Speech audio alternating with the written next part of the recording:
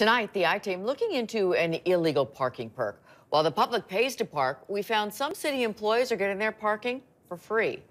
Consumer investigative reporter Jason Knowles looking into the complaints, and now the Chicago Transit Authority is making some changes. It is an illegal parking perk here at a CTA Blue Line station, but it may all be coming to an end.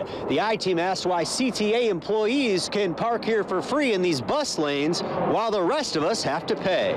This CTA parking lot fills up Monday through Friday. For $6, commuters can leave their cars here all day and jump on the Blue Line. 24-hour parking costs $13.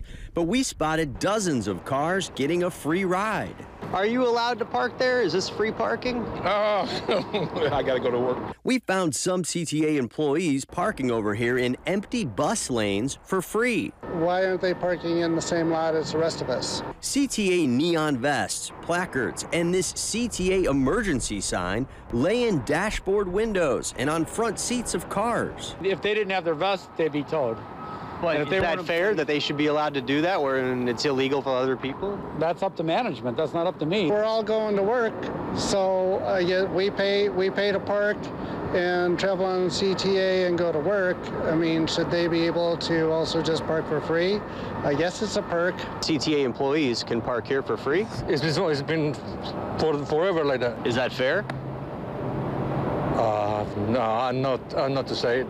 I mean, I guess because of employee, we should have a place to park for free, but we don't. So this is almost like a makeshift parking lot for employees so they can park for free? Basically. But as employees were getting free parking, riders are bracing to pay more. Just last Wednesday, the CTA raised bus and train fares by 25 cents to help fill a $33 million budget hole. The increase begins January 7th. We asked the CTA if their employees are within the law. The CTA says because of our investigation, they are putting a stop to the parking perk, saying we do not condone the placement of a CTA vest or placard in a vehicle window to avoid properly parking. CTA expects every employee to obey the law, including all traffic laws when operating a vehicle while on duty. This includes properly parking in areas where permitted and paying when parked at parking meters.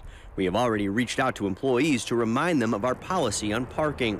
The CTA also told us that they are working to find these employees free parking. We are already investigating long-term parking options at the Cumberland Blue Line facility, which has extra capacity. We also found that not all of the free parkers work for the CTA. This car belongs to, get this, a parking enforcement aide. The city of Chicago says if you see people parking illegally on city property or CTA property, you should blow the whistle on them by calling 311. Jason Knowles, ABC 7 Eyewitness News.